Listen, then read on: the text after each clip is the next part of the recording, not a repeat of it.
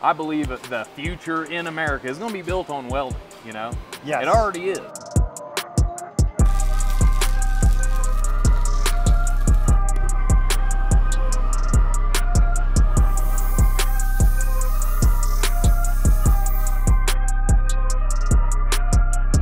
So this is more geared towards structural welding and pipe welding and that industrial stuff. Industrial getting nice. stuff. See, they're welding together. What is that? 1-inch plate? Yes, that is. That's 1-inch plate. So we're working on our wire feed process right now, gas metal arc welding, and doing vertical up and overhead. Nice. So working on testing on those right now. So with this course, you could leave here, and I mean, you could fill the bill on a lot of industrial welding jobs in the industry right now, right out of here, couldn't you? Correct. Yes, absolutely. Like all the trades, their industry's hurting for more welders, skilled welders. We're geared up to get them out and into that industry. So anything from shipbuilding, pipe welding, especially when the oil and gas industry is booming. Is this something that you need a start in the welding industry at all before you come here, or do you get completely green people come in here and want to make a future for themselves?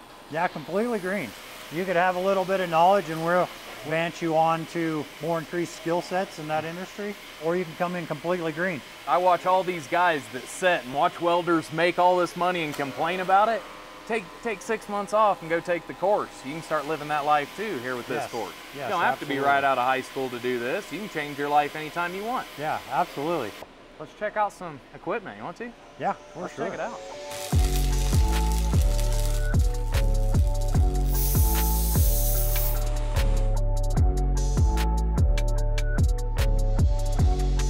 So here's our welding booth. Each student will get a welding booth. And so here they're a 6 foot wide by 8 foot long. So they're a fairly large booth compared to most welding schools. Here we have, each student gets a grinder. We also have some nice snap-on lights for them. All of our tools are all snap-on, so we get the best in the industry. We have our pretty nice Netterman smoke eaters. So these students aren't gonna be breathing that smoke, and they can get used to that for industry. They have everything to clean this booth. We take pride in cleaning here. So they have brushes and brooms and everything to clean here. But we also have these built. These are all our stands. So each student will get a table, and they also have clamps on here so they can move this kind of wherever they want in any position for whatever type of welding they're doing. So that's kind of nice.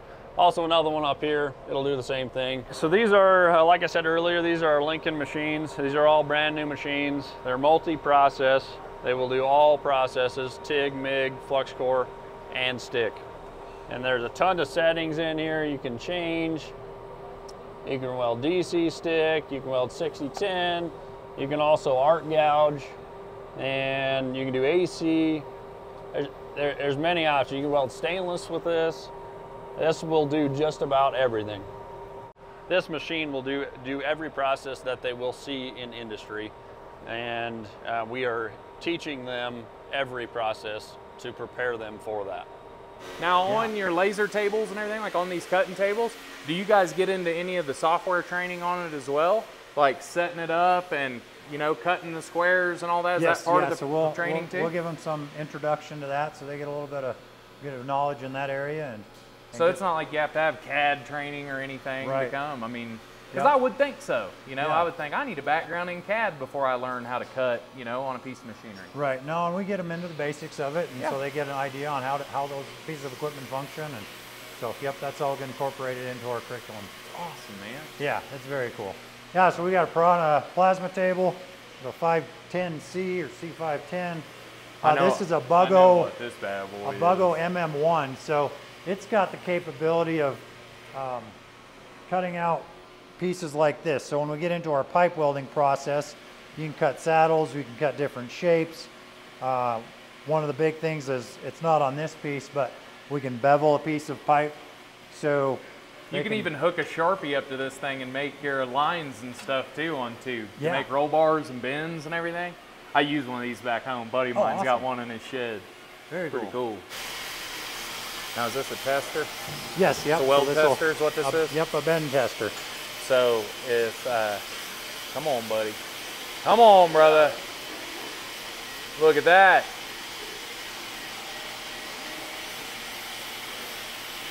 You might have made a welder there, brother. Nice. So because we're welding on 1-inch plate, or our students are, this is a side bend. So they cut the coupon out, bend it from the side. If it's on 3/8 plate, they take and do a face and a root bend. And this one they'll do a side bend both directions.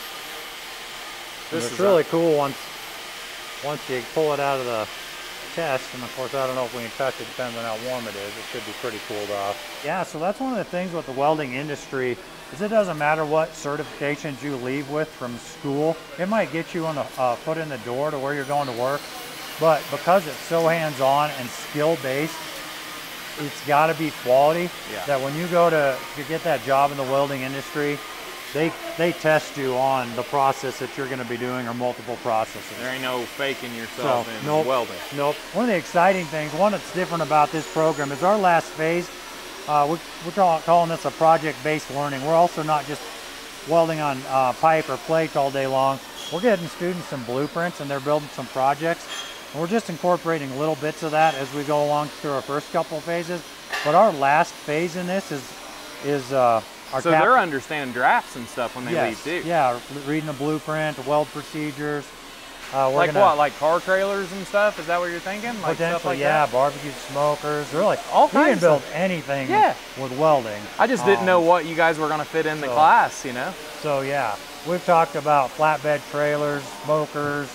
The sky's the limit if we can fit it in the shop. You say last phase, I keep thinking second phase. That's fourth phase in this class. Correct. So on phase 4, they're going to be getting into the meat and potatoes of everything. On the fabrication piece, Like from drafts to reality. Yep, correct.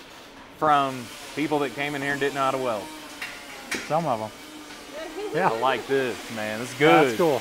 I like the open floor plan too. You know, it opens up to where what project do you want to build in here? You could drag a skyscraper in here and build that thing on the floor. Yeah. This is awesome. Yep, this space is close, I think 70, 75 feet wide and about 100 foot long. And then, gosh, I don't know what it is in here between the booths, but good area to have a couple good sized projects. The placement, like that you get paid placement for welders is so much higher than the rest of the industry. It really seems like it. I mean, welders seem to get placed in good positions to where they do get benefits packages, and they want to keep welders. You know, when a welder gets a good job, the company wants to keep them. Yes, yeah, there's a lot of opportunities out there for them. That's awesome, man. Thank you so much for telling us around. You're welcome. I absolutely love this, dude.